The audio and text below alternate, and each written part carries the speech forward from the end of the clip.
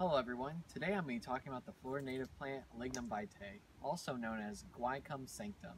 And I'm actually very fortunate to have two of these trees within my own yard, one of them you are seeing above. This plant belongs to the family Zygophyllaceae, the caltrop family.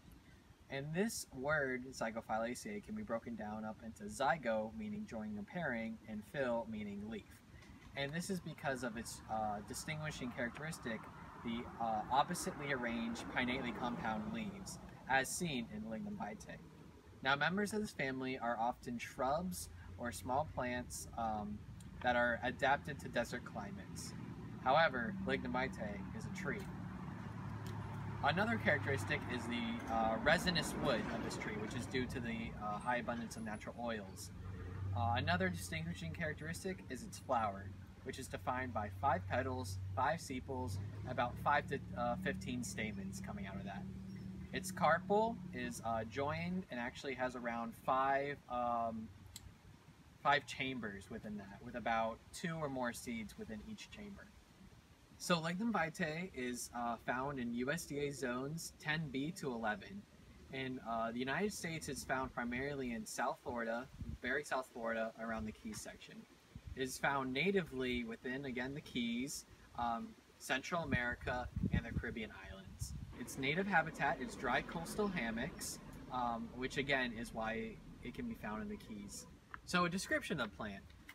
Its architecture, basically, it's around 10 to 12 feet. It has been observed to be 30 feet in the wild, but this is such a slow-going tree that it's usually only seen within that 10 to 12 range. It is spread about 8 to 12 feet, and its crown is pretty symmetrical. It's round and has a really nice shape to it overall. It can often be seen as multi-trunk, but the ones behind me have actually been formed into a standard, just one trunk branching out.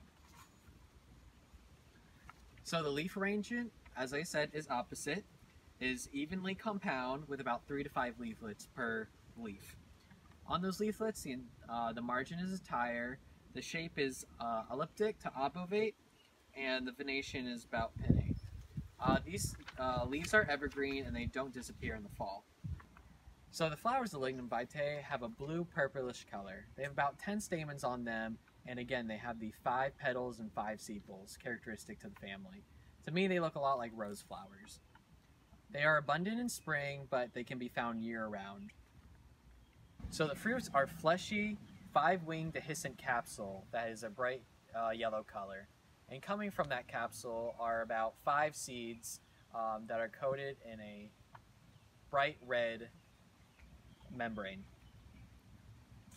The fruit does not actually attract wildlife, but they are very showy, and it makes a great pairing with those purple flowers. So again, at one point in a year, you'll have these bright yellow capsules with these bright red fruits with these really nice purple flowers. The fruit are most abundant in summer, but they can be found year-round. So what are the uses of this tree? Since it is so slow growing, it can be used as a container plant, especially on a patio. It's actually a really nice accent tree. Within my own yard is between the doorway to the entrance of the property and really accent that space. They can also be used in parking lot islands and in sidewalk cutouts. But again, they are very slow growing, so for them to get any decent size, it does take a very long time compared to other trees. So the culture of Lignum Vitae, they enjoy full sun to partial shade. They are tolerant of many kinds of soil, even from acidic to alkaline, although they do enjoy well-drained soils typically. They are very tolerant of salt, and they are very tolerant of drought. Again, that relates back to their dry hammock environments where they grow up in. They are also very tolerant of wind, mainly due to the high risk of hurricanes in the areas they are native to. So the name Lignum Vitae actually means wood of life, and its alternate common name, Palo Santo, also means holy wood. Its scientific name, Guaiacum sanctum, comes from the South American word guaiac, which is the resin extracted from the tree, and sanctum, meaning holy. So the reason this plant has gained this name is because its resin has been used to cure a variety of ailments, including arthritis, gout, and rheumatism. Its bark is also steeped and used as an aphrodisiac, mainly in the Bahamas. So this tree is on the endangered list, and this is because its wood is one of the densest in the world. Actually, when it's placed in water, it sinks instead of floats. The wood was once used to manufacture bowling balls and propeller shafts and wood ships. It is no longer used for this because of its endangered status.